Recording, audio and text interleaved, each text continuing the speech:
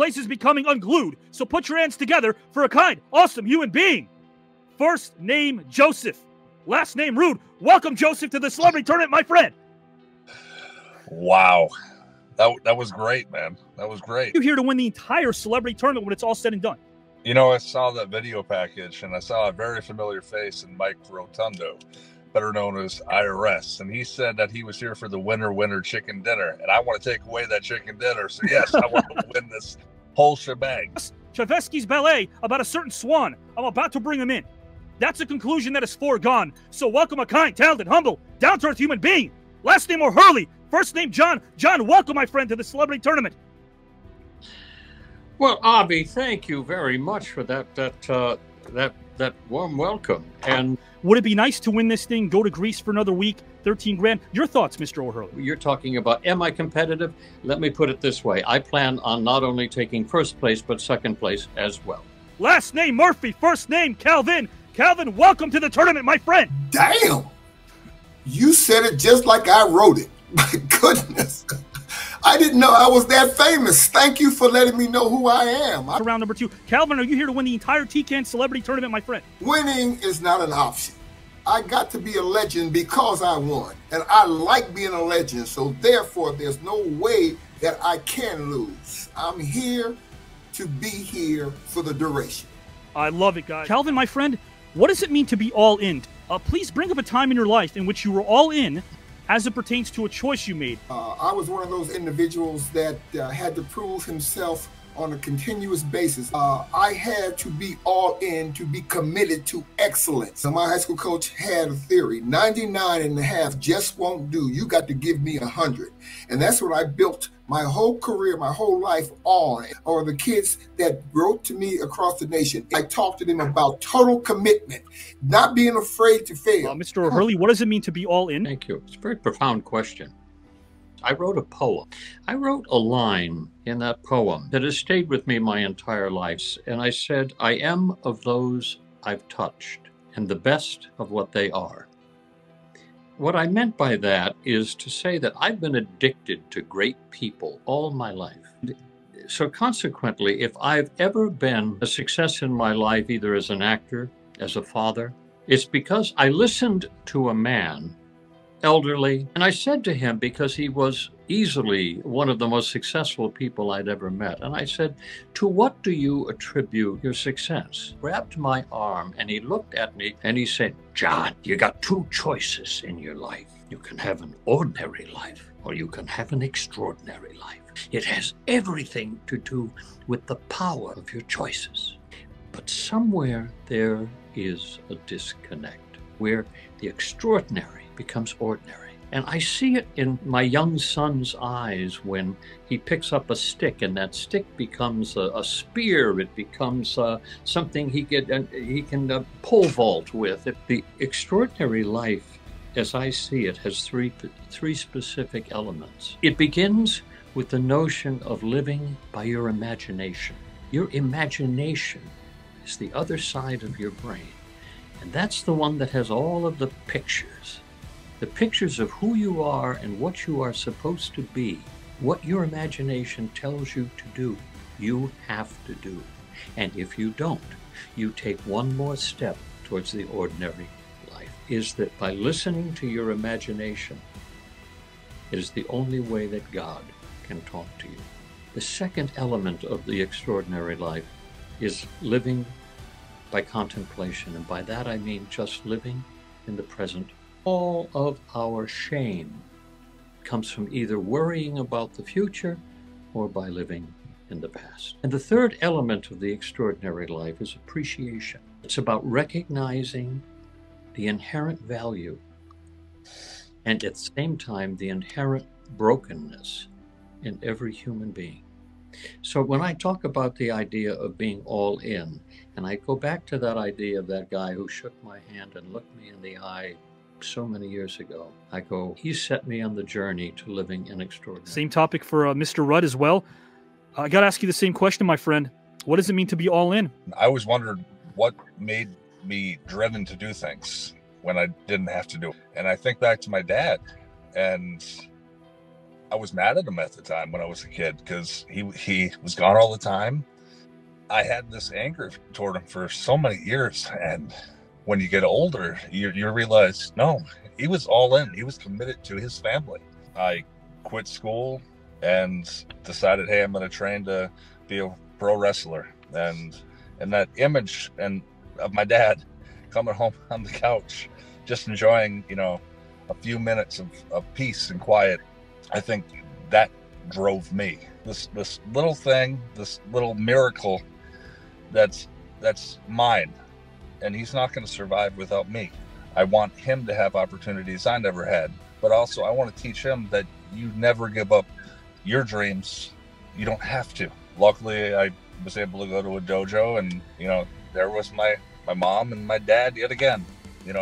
My dad was there to help with my son for 3 months. We're all humans, and we're all beautiful, and we all are going through so much, and no one barely ever stops to look at each other and say, are you okay? You can have a plan, and that plan might not go according to this little list that you wrote down. Like, it's the web of weird. It's a old Norse pagan symbol, and it means that your past, your present, and your future are all predetermined.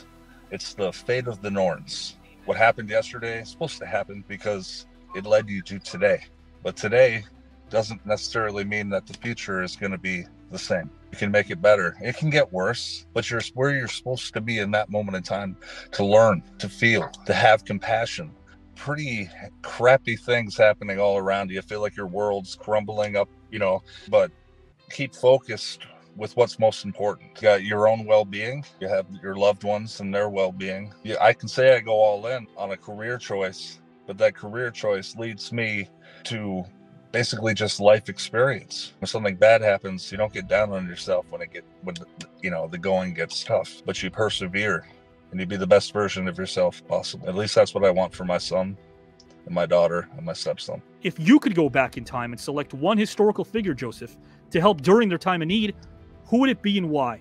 Big fan, big idol of mine was Buster Keaton. Like, he had all these different films and stunts that just stuck with me as a kid growing up. And everybody probably remembers when the house fall, and he's standing there. When they transitioned from silent film to regular film, and the talkies was what they were called back then, his career kind of disappeared. Like, there was a lot of stuff going on personally in his life. Like, he had been going through a divorce. There was creative control within the films he was doing. If I could go back and point him in the right direction, that's 15 years of stuff. I just wish I could be there, and I wish I could help him so that the world could see what that 15 years would have looked like if he was flourishing. But his 30s comedy shorts get no attention at all. If you're a fan of his work, man, you got to watch a few of them. His solo gems were incredible. If I had to pick one, I'd have to go the great Jackie Robinson. Growing up, learning to deal with the phrase, say it loud, I'm black and I'm proud.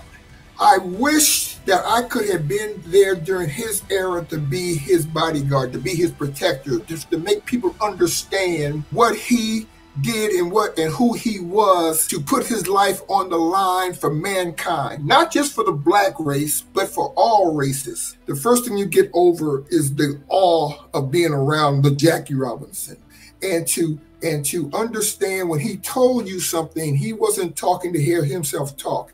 He was trying to give you a foundation for the future. And I wanted people to know that I knew a Jackie Robinson, that he personally gave me some information. Now, did I always do as he suggested? Absolutely not. With all the accolades given these people like Martin Luther King and Muhammad Ali, and we've seen the screenplays, but did people really know the inside of these individuals, what they really felt, what the pain they really went through for mankind? You could see the pain that he went through. And if I look back and remember what was said to me, could have alleviated a lot of anger and hurt in my life. When I was a youngster growing up in Norwalk, Connecticut, I was basketball 24/7. From my little basketball court behind Center Junior High School was a building, and there was a gentleman that used to live in one of those apartments. He asked me, was I Ina Murphy's boy? And I said, yes, sir, I am. He said, you know, one day you are going to be a mega star. But before that happens, I want you to find out what being a star is all about. Everything is not cut and dry. You've got to go through some things to learn some things to be that star. I did for years a program with the NBA, which was the stay in school program. I remember, where did I hear this from me also? I heard it from Jackie Robinson. So everything connected. You grew up near New York, about half an hour from New York City, and your brother and you would sneak onto the train to the old MSG. You'd watch the pro games, and then one night you saw Oscar Robertson play, the Big O, and you said on the way home, you said you vowed you'd become a pro basketball player come hell or high water. Absolutely, absolutely. You've done your homework. The same question, Mr. O'Hurley. If you could go back in time and select one historical figure to help out during their time of need, good sir, who would it be and why? And it was time for my dad and I to spend time together, and it was very important for him to bring me to Fenway Park. The Red Sox were, for me, a connection to my father, and now has become a connection to my son. Over the years, I have become close friends with many of the players. Tim Wakefield and I were very, very close friends. He owned a pitch called the knuckleball, and everybody who ever has played the game says Tim Wakefield threw the best knuckleball. Tim and I were the dearest of friends over possibly 20 years. Last year, he broke it to me that his wife had pancreatic cancer. And last summer, I invited him to play in one of my charity golf tournaments. And he says, I can't do it. I've got to take Stacy, and we're going around the world to check off the boxes of places that she wants to go. I got a text one morning from NBC Sports, and they said, Tim has a brain tumor. He texted me, and he said, I'm fine now. I'm good. The mass is gone. That was on a Thursday night. On Friday morning, Tim was dead. He didn't let anybody know that he had the brain tumor. It was so quiet, and I said I didn't have a chance to say goodbye.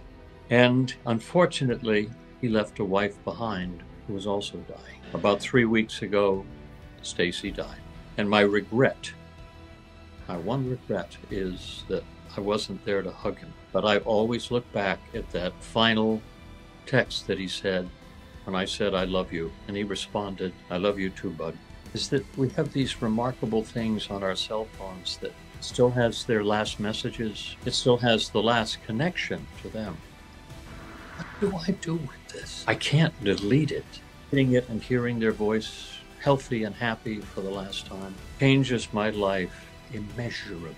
And so I think of Tim with regret for his passing, but in recognition of the fact that he lived extraordinary. John, how does your profession contribute to your personal growth? My job, when I learned my sense of humor, was to sit at the dinner table that night and make my father laugh. He would laugh like this.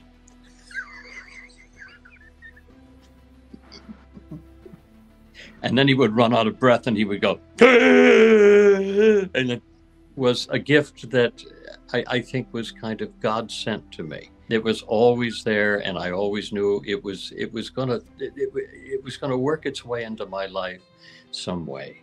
I walk on stage before then, and I say one simple prayer, and I say, God, let me be surprised. And that's all I say. And what it does is it relaxes me, and it allows me to look everybody in the eye, because somebody on that stage has my surprise for that night. Mr. Murphy, can you name 3 possessions that reflect who you are as a person? I was given a beautiful cross from a friend that I wear on every broadcast over the last couple of years. I've had them ask me, why do I wear that cross opposed to not wearing a tie? And of course, that opens up the floodgates for me to tell them why. I left youngsters in my hometown that were more talented than I was, but I was given the opportunity, and I want people to know why. I guess I have another piece of jewelry that was given to me by my father. Now, I was fortunate enough, I had 2 dads. I was raised by my stepfather, 2 grandfather watches, one from each of them. And of course, they've passed away So I keep them close to me, and that tells people who I am. I'm a father. Guess what I want people to recognize with me was my baton. Now, but that baton is an instrument of leading. You can see my passion is these youngsters, because we can do for other people's children that they can't, because they, for some reason, will listen to a stranger before they listen to their own. Joseph, my friend, the last question of the night is to you. The question I have for you is, which aspects of your personality come to mind when you think of who you are? Which aspects of my personality? Yeah. Patient, irritable, calm, forgiving, compassionate. I like to think that I sit down at a group of people I don't know and I listen, and I try to be the last one to talk. That way I'm the most well-informed person in the room. That way, when everybody else makes a fool of themselves, you can open your mouth and you can't go wrong. You can't. I feel like I'm just a plethora of all these different emotions and personality traits. Joseph, did you have a nice time tonight, my friend? Yeah, I had a blast. Did you have a nice time, my friend? I had a great time. You had fun tonight, man? Oh, fabulous. It doesn't get any better than this.